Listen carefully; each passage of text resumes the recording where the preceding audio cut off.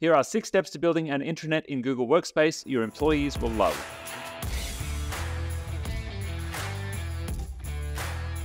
Okay, so your business is scaling up, you're maybe entering the growth phase, or maybe you're a startup and you just want to get things right as you're onboarding new team members and contractors. It's time to build an intranet. Now, what is an intranet for? Well, this is the place where you store your systems, processes, policies for how the business runs, and so you can ideally start to have it run without you. Now, the intranet is your internal library for knowledge, for your intellectual property, and for how you want to build the business. And it's the best resource for training team members in your business because it means that when someone new joins the company, you can give them access to your intranet, and that's where they're going to go to learn how things are done. That's where you're going to store things like your values, your mission, your vision, where you're going to store how someone gets onboarded into the company. And it's how you're also going to share how the different areas of your business operate. So if you want to hire someone who's maybe, offshore or working remotely, they'll have a guide for how you want things done. If you've got someone that you want to train, it means that you don't have to retrain every single person that joins your business by hand. Once you start documenting systems, you can very easily start delegating. And delegation is the magic way for you to grow and scale your business so that you can one day, hopefully,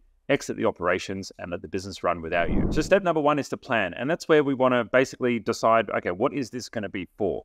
Now, a general small business intranet is probably going to be just one file where everyone in the business can access. You may choose, if you're like a franchise and you have franchisees, or maybe you have a lot of contractors that you don't want to expose everything in the business to, you may choose to have a second intranet for that specific purpose if possible, if that's needed. But for most customers that we work with, they will just have one intranet, and that one intranet is accessible to everyone in the business. Now, why would I share with everyone in the business? Well, because number 1, I want the team to feel like they have the opportunity to collaborate and actually contribute and edit how things are done inside the business. And we have a process for bringing everyone together to contribute to building the intranet when we first started it. Secondly, I want the opportunity for the team to be able to move between different roles. And I don't want to have to complicate things by creating lots and lots of different intranets. So my recommendation is one intranet for everyone in the business. Step number 2 is to prepare. So you might set out a project plan or a quarterly goal for you and your team to actually work on building the intranet. Ideally, you're going to designate like a project manager or someone who's going to be managing the project. Hopefully that's not you,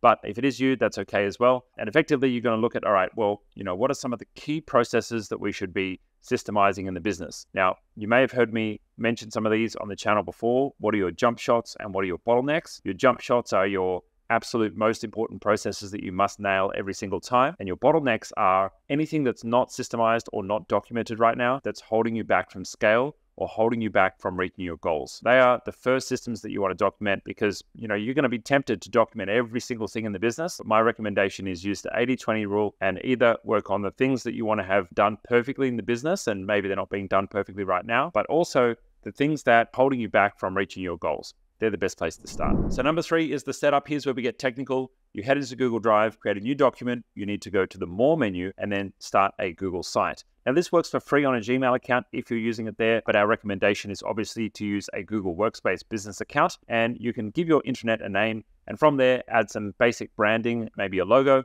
and then start to set up your page structure. Now, my recommendation is that you have a getting started section because that's the area where you will send your newbies, and you want to have all of your newbie resources there. And then each area of the business should also have its own section. So for sales, for finance, for your delivery or of your projects or your manufacturing of whatever your widgets are for your business, each one of these should ideally have a section so you can keep things nice and organized, and it's easy for your team to browse through and find their way through what they need. Step number 4 is security and permissions, and this is a very critical step because by default, Google will sometimes expose your Google site to the world. That's because you can use Google Sites to create a website that will be publicly available on the web. But we don't want that for our intranet because we don't want our business information being leaked to the world or being indexed by Google search. So check your permissions and make sure when you're publishing the site and when you're setting that up, it's locked down to only people inside your company. Now, my recommendation is to actually use group-based permissions inside your Google admin panel.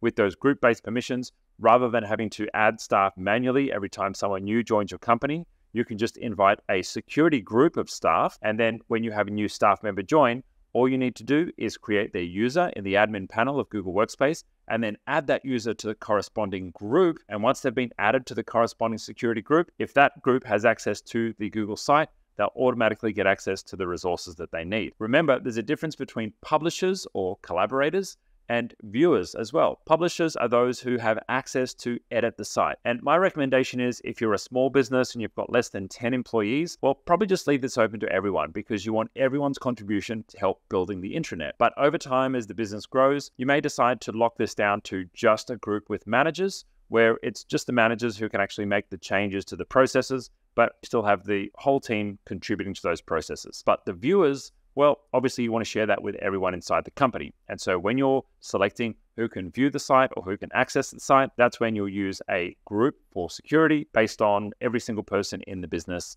and they are all automatically added to the site. Now, if you've got people outside your company that need to access this, you may choose to create a security group called contractors and add their Gmail accounts to the contractors group. Fortunately, it is Gmail or Google-based accounts only. You can't use a Hotmail account or something that's outside the Google ecosystem. But what that will allow you to do using a security group with Google accounts is share that to the site securely, again, without having to remember to add individual email accounts every time you want to add somebody new to the site. Okay, step 5 is to actually create content on the site. And my favorite way to do this, rather than doing it all yourself as a business owner, is to actually engage your team to help you do that as well. So what I mean by that is have your team write processes, and as they write processes, they can actually put them into the intranet, and then you can review them as a team. Now, my favorite thing to do is once a week when we have our team meeting, ask the team to document one process per week and bring each one of those into the meeting. It means that you're not stuck doing all of this documentation as a business owner, probably not your genius zone. And it also means that all of the team will feel like they've had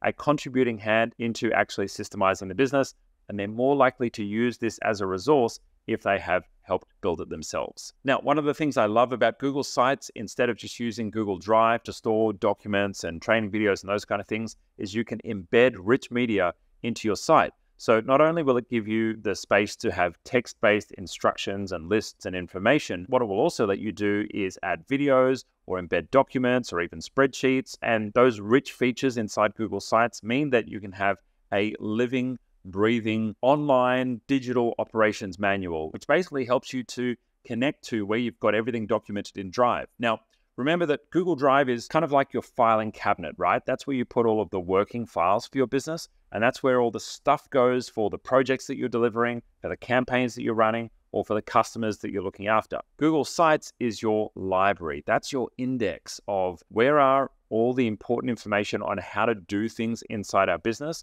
and how can we lay that out in a neat way so that if someone was to join our business, they know exactly where to find out how to do their job. Step 6 is the launch. That's when we get the team on board. We let them know, hey, our intranet is ready to go. This is now going to be the Bible.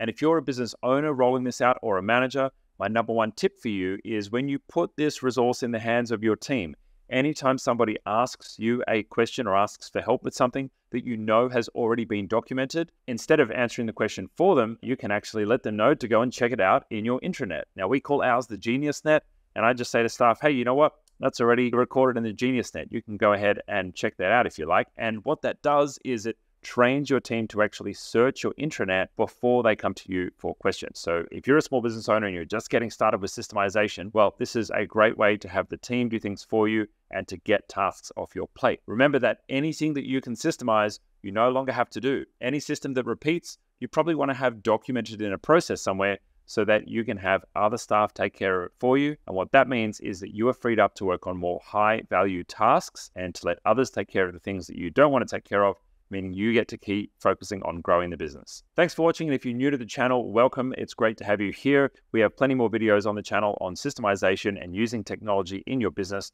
to grow and scale your business to a more successful organization. If you'd like to learn more, please check out any of the playlists on the channel around systemization, and make sure you check out our growth roadmap, which takes you through the different stages of growth for scaling your business.